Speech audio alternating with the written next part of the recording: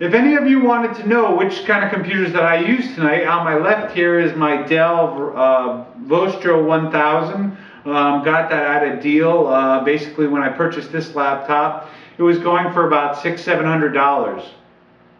I heard about that there were rebates available on eBay where you could purchase a rebate for $350.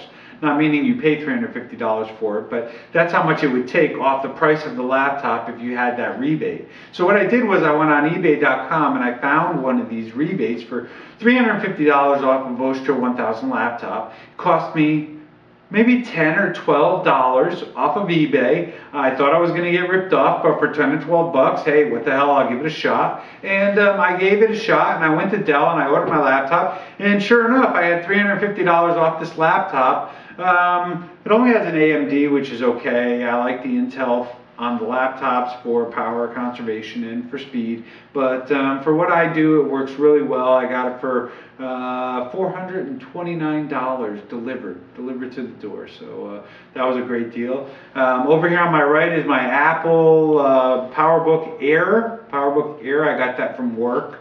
I was lucky enough for them to give it to me. I am a Mac guru as well. I do PC and Macintosh, and you know, I mean, there really is a toss-up between the two. I know that, you know, you can buy computers for the PC very cheaply. For the Macintosh, they get kind of pricey. So we'll talk more about my preference, PC or Mac, in another segment.